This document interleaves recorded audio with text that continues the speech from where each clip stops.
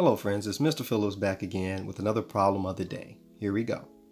A group of 8 students collected a total of 88 cans for the food drive last weekend. If each of them collected the same amount of cans, how many did each student collect? Let's take a look at a few of our friends and see what they decided to do on this problem. First we have Brisa. She drew out 8 circles and put 11 in each. She wrote out her number sentence, 88 divided by 8 equals 11, even took the time to do her fact families. And then she said that each student collected 11 cans. Great job, Brisa. Now, let's look at Cameron. Cameron gave 8 of his friends names, and he put 11 lines under each friend's name. He wrote that they each had 11 cans apiece, and he wrote out a number sentence as well, stating that 88 divided by 8 equals 11.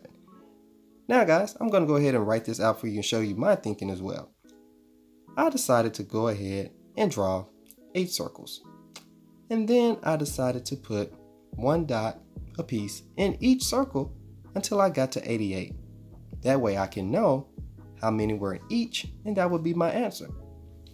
In the end, guys, I ended up with 11 in each of my 8 circles, and I was able to go ahead and write out my number sentence, being 88 divided by 8 equals 11. Here we go, guys. That's the final answer. Now time for our Flipgrid question of the week. There were 56 students and 8 teachers on a Zoom call. The teachers decided to have an equal number of students in each breakout room. If there was 1 teacher per breakout room, how many students were in each room? Can't wait to see your guys' answers. Remember to do your problem of the day and your practice problems as well.